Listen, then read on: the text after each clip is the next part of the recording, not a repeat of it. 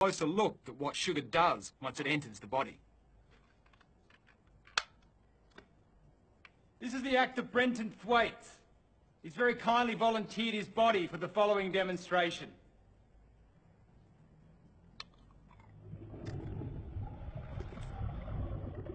After sugar enters the body, it splits into two parts, fructose and glucose, both of which make their way to the liver.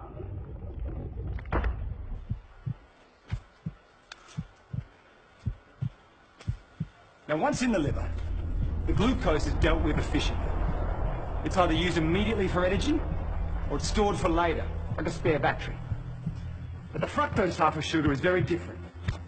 The liver doesn't have a system to regulate the fructose because it was so rare in nature. So it hoovers it out of the bloodstream whether it needs it or not.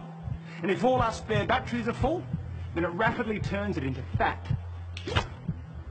Some of that fat is going to stay in the liver, and you're going to have increased risk for insulin resistance and diabetes. What also happens is that this fat in the liver is then sent out into the bloodstream as triglycerides, which can lead to excess weight, plus blocked arteries, and heart disease.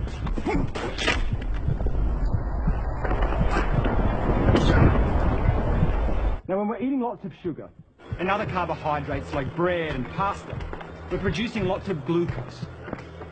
A hormone called insulin is released, which is like a key that helps to open our cells' doors so they can absorb all the glucose, remove it from the bloodstream, and burn it for energy. The more glucose in the blood, the more insulin is released. But the key point for us is that while this insulin is in the blood dealing with all the glucose, it tells our fat cells to hold on to the fat. It actually turns off our fat-burning processes. So when we're eating lots of sugar, we're putting fat into our bodies via the fatty liver. Because of all the glucose, we maintain the level of insulin, which tells our fat cells to hold on to the fat.